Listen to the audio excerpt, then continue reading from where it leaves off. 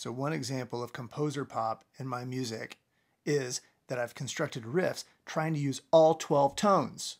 Some of you probably know that the octave, in Western music at least, is divided into 12 equal notes.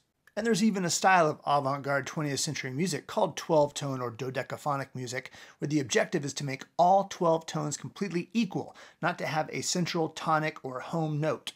Now, that is not at all what I'm trying to do when I do this. Rather, I'm taking a little bit of inspiration from that and thinking, wouldn't it be interesting to try to make a riff that uses all 12 notes? But I am not treating all the tones equally. The song is still in a key. Other songwriters have used this technique. I know of at least one, and that's Paul Simon. When he constructed the bridge for Still Crazy After All These Years, he looked at any of the notes that he hadn't yet used and used those to make the bridge. So here's one example of that in my music. It's from an instrumental, mostly instrumental, called I Heard My Name Again. Here's the riff.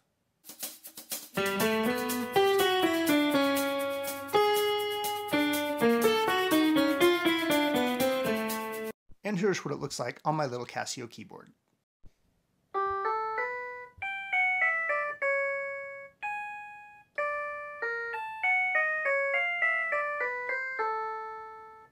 Another way that this song is influenced by the classical music tradition is the riff isn't repeated, at least not all the time. Sometimes little bits of it are taken and moved around, developed. You know, it goes a little lower, a little higher, leads to different places, but you can tell it's still coming from the same main riff idea.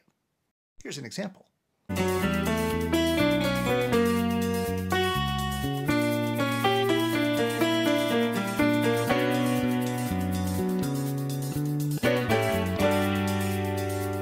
Another way that the song draws on the classical tradition is to try to employ some harmonies that are not normally used in pop songs. In particular, it is the use of this chord called an augmented chord.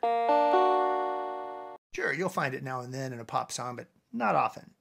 And yet all the other main chords are very normal, so the chord progression on the piano kind of looks like this.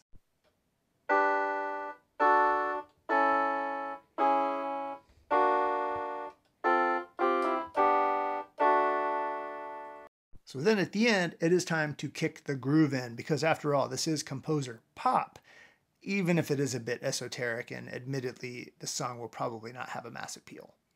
But here's the groove.